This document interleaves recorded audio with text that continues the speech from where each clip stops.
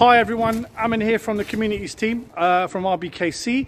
Just got a delivery here from City Harvest. This is the driver that's coming in. Let's have a look at what we've got in today.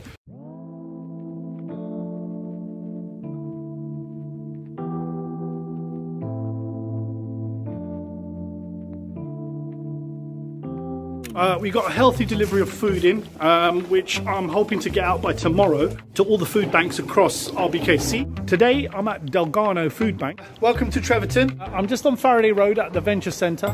Let's go have a look at what goes on there.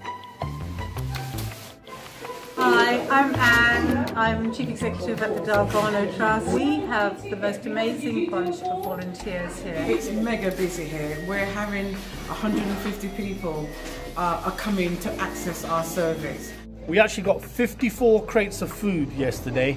I managed to get some out to Dad's house, Bay 20 yesterday, as well as some milk to St. Cuthbert's. So we run a community food bank. It's not only for dads, it's for families, single people, homeless people, people in seeking asylum. We've seen a lot of families coming, a lot of elderly people, vulnerable people.